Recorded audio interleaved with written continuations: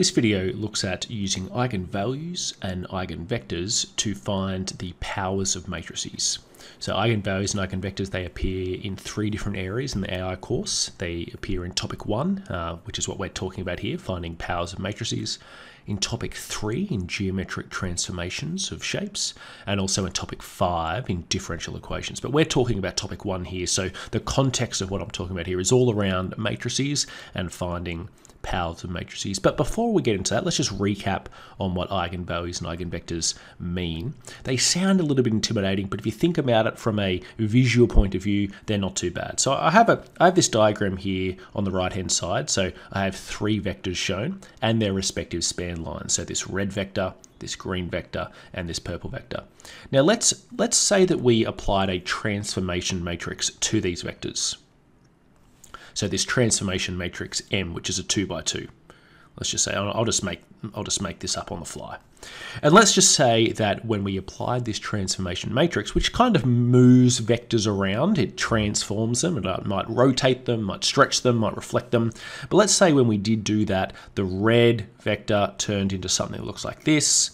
Let's say the green vector turned into something that looked like this. And let's say the purple vector turned into something that looked like this.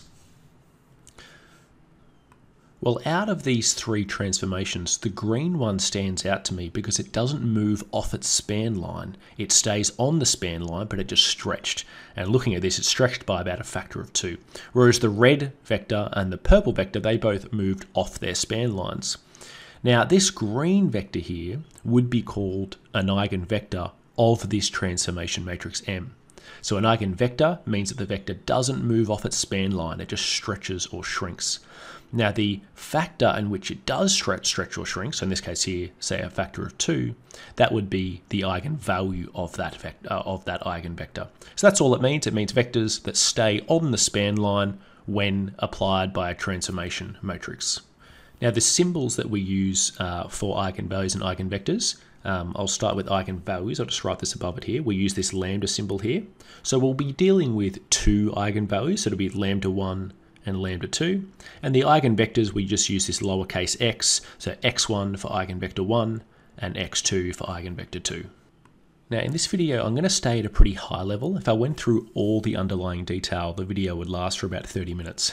So my aim for this video is to just show the progression of why we need to use eigenvalues and eigenvectors when finding powers of matrices, and then just show you the progression of sort of how we work towards finding an end result. But in terms of the underlying detail of actually finding them, I'll briefly talk about it, but I won't go through all the details and why the formulas make sense, because it would just simply take too long. Okay, so let's just get started here. You'll see here of the three matrices formulas given to us in the AI formula sheet, this third one here is to do with the power formula for a matrix, this m to the power of n. So I just have written this here. So m to the power of n, so n, some sort of matrix here, and we're probably most likely going to be dealing with 2 by 2s. If we raise it to the power of n, that will equal, and the formula says this new matrix P, where P is the matrix of eigenvectors. So this P here will be a 2 by 2. The first column will be eigenvector 1, and the second column will be eigenvector 2, multiplied by this new matrix D, which is the diagonal matrix of eigenvalues. So a diagonal matrix means all values are 0, apart from the leading diagonal, so top left to bottom right, and they are the eigenvalues of matrix M. And then finally, the inverse of P, so the inverse matrix of P, so just simply the eigenvector matrix, the inverse of that. So if I substitute those values in, you can see here that my m to the power of n, so the matrix M for any given power of n, will be a sort of combination of eigenvectors and eigenvalues. And I have substituted these values in. So that's that expression here. It'll be in terms of n, which is the power on top of the eigenvalues. So you can see here, okay, in order to find the matrix M for a given power of n, I need to go ahead and find these items. I need to find the two eigenvalues and I need to find the two eigenvectors. Okay, let's go ahead and find the eigenvalues first. I can either find these by hand or by the calculator. I'm going to show you the calculator first. So I have input here my matrix M. I have stored it as M. You need to store it as a letter in order to compute the eigenvalues. So I have stored that as letter M. I now go into my calculator index here. I go to Eigenvalues, EIGVL, hit enter. Here's where I need to pull through the matrix M, hit enter, and there are my two eigenvalues. Now the two eigenvalues could also have been found by hand by going through this process here. So it starts by using what's called the characteristic equation at the top here. So the determinant of the eigenvalue multiplied by the identity matrix, subtract our initial matrix M is equal to 0. And then we go through this process. I won't go through it line by line, it'll probably take too long. We end up with a quadratic in terms of lambda here. You can either solve that quadratic by hand, either by sort of factorizing or maybe using the quadratic formula or using nsolve, and we get our two eigenvalues down the bottom here as a result. And that lines up with the values that our calculator gave us earlier. So these two eigenvalues here, eigenvalue 1, which is equal to 5.5, and eigenvalue 2, which is equal to 10, we will, and I won't do it on the next line because I want to find the eigenvectors next, we're going to substitute that into this equation here for these two eigenvalues. Okay, so now we need to find the two eigenvectors to find our matrix P, and then also find the inverse of that to find this sort of last matrix here, the inverse of P. So again, this can be found either using calculator or by hand. I'll show you how to use your calculator to find this. So let's bring the calculator up. We have already stored our matrix M into the calculator, and then we found the eigenvalues. Let's now find the eigenvectors. We go back into the index, choose this eigenvectors here, hit enter, pull through the matrix M, and there it is there. Pretty ugly numbers. There is actually a technique to make these numbers look a little bit nicer in terms of the lowest digit being the integer 1. I won't go through that here because it'll take a little bit to explain and wrap your head around. But this is actually fine. This left-hand column is my eigenvector 1 and the right-hand column is my eigenvector 2. Because the decimals are really long, I'm actually going to store this into my calculator as the letter P. So I go Control, Store, P, hit Enter. So my calculator now remembers P as my two eigenvector as the matrix P. And I can also go one step further here. If I go P to the power of -1, or in other words, the inverse of P, and hit enter, I now have my inverse of P matrix as well, which I'm going to store as, I'll just choose the next letter Q. I can't store it as the inverse of P. I don't have that letter here.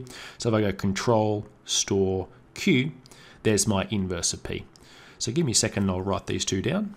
So there we have our two matrices there, P and the inverse of P. We could have also found our eigenvectors using a by hand technique.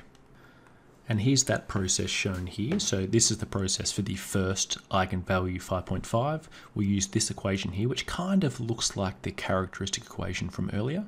So the original matrix M, subtract the eigenvalue 5.5, multiplied by the identity matrix, multiplied by the eigenvector 1 that's associated with the eigenvalue, and I've substituted those lines in there.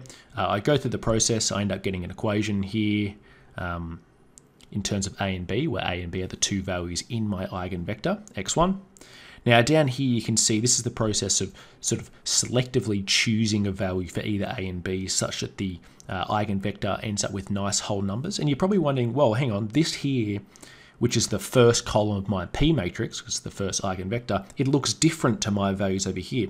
And it does, but the important concept here is that there's actually an infinite number of eigenvectors. There's many different eigenvectors that you could potentially use. What's important is the proportion between the two numbers. In other words, kind of the direction that the vector is heading in.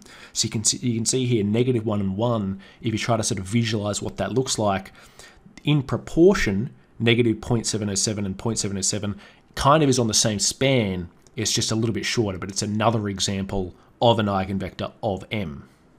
Now we could do the same process here for eigenvalue 2 is equal to 10. I only have the first one here just because it would take up too much room, and I would get the second eigenvector x2, and that would be the second column here in my P matrix. Now one limitation of using the calculator to find the eigenvectors is you'll end up with pretty nasty looking answers. There'll always be really long decimals.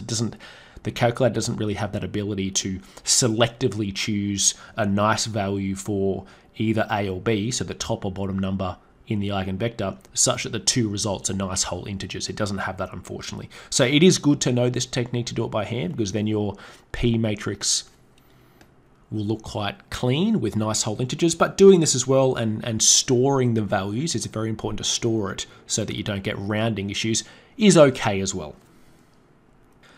Okay, so we have found all of the information that we need now to find this expression for m in terms of n. We have the P matrix, which is our two eigenvectors. We have the inverse of P, and we have the two eigenvalues. So let's now rewrite this line here with all of those values substituted in. Okay, so that's this line here. I didn't have enough room across my page to actually put in the values of P and the inverse of P, but you can see here I have substituted in my eigenvalues. So this right here now is an expression for any given power of m. So m to the power of whatever it is, so power of 3, power of 10, I can just simply substitute in that power into the power of my two eigenvalues and then get the result. So let's actually now go back to the question, hence find m to the power of 4. So I'm going to write this out as to the power of 4, use my calculator to find out what that 2 by 2 matrix is, m to the power of 4, and then compare it just by simply doing this n matrix to the power of 4, which my calculator can do. Okay, so that's this line here.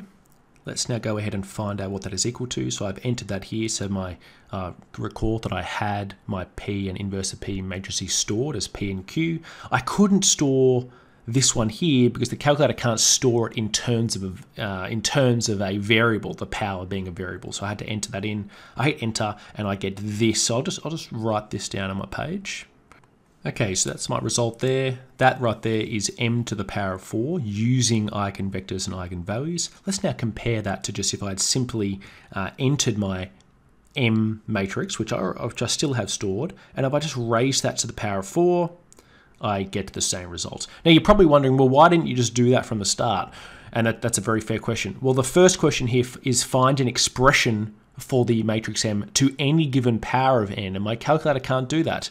So that's why I went through all that process to get to this line here, which is a very useful line, and it's particularly useful over in topic 4 when we start dealing with long-term probability and Markov chains, because it's very handy to have a transition matrix, which will be this M, but it's over in topic 4, we call it T, to the any given power. So it could be, say, find the state after 30 days or after 60 months, to be able to just have an expression in terms of a power n is very useful.